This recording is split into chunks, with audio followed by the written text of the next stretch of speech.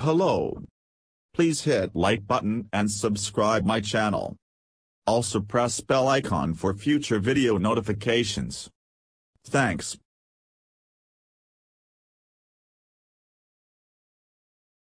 The findings, just published in the journal Human Brain Mapping, could help identify individuals who may require higher than average doses of anesthetic.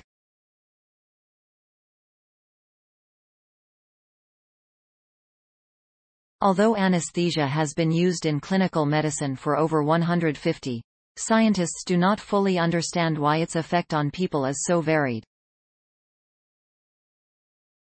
1 in 4 patients presumed to be unconscious during general anesthesia may in fact have subjective experiences, such as dreaming, and in very rare cases, 0.050%, individuals become accidentally aware during a medical procedure. The research found that 1 in 3 participants were unaffected by moderate propofol sedation in their response times, thus thwarting a key aim of anesthesia, the suppression of behavioral responsiveness. The research also showed, for the first time, that the participants who were resistant to anesthesia had fundamental differences in the function and structures of the frontoparietal regions of the brain to those who remained fully unconscious. Crucially, these brain differences could be predicted prior to sedation.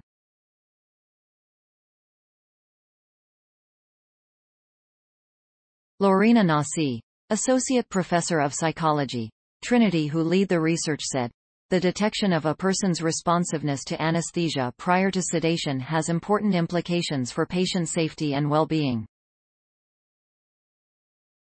Our results highlight new markers for improving the monitoring of awareness during clinical anesthesia."